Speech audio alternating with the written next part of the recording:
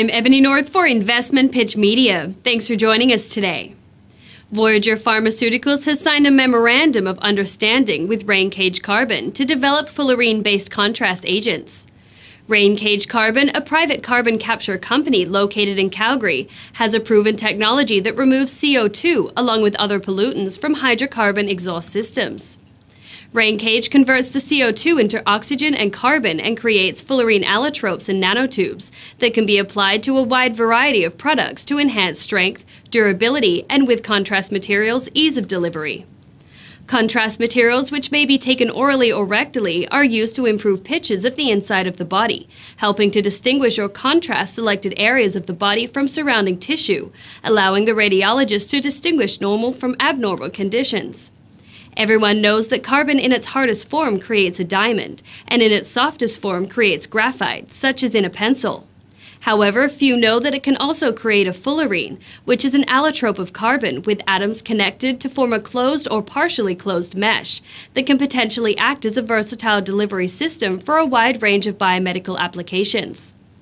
Fullerenes are biocompatible with the nanostructures capable of being loaded with materials of medical interest for diagnostic and therapeutic medicine. The major hindrances to advancing new fullerene-based drugs are cost, quality, and quantities of supply. According to the NIH National Library of Medicine, carbon allotropes have multiple applications in the pharmaceutical industry for radiology contrast media, drug and gene delivery systems, antiviral and antibacterial medications, photosensitizers, and can also be used as antioxidants. Medical reports state that fullerene-based MRI contrast agents have delivered a gain of 500-fold sensitivity versus conventional contrast agents. Voyageur and Rain-Cage will work jointly to develop new commercial fullerene molecules for contrast media applications in medical imaging. Nuclear imaging will also be explored as the two companies create the research and development pathways for these new and novel drugs.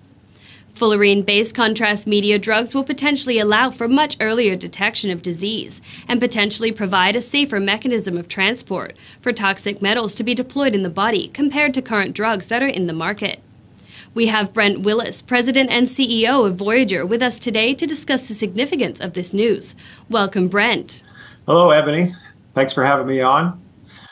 It is very exciting news that Voyageur is moving forward with fullerene-based contrast drug development. This is very unique and exciting material to be working with. There are many academics out there who have proven that fullerene-based contrasts are far superior than what is currently out on the market. And we're not the first to develop fullerene drugs. We're following the footsteps of Merck and Unified Pharmaceuticals, who have fullerene drug development programs underway.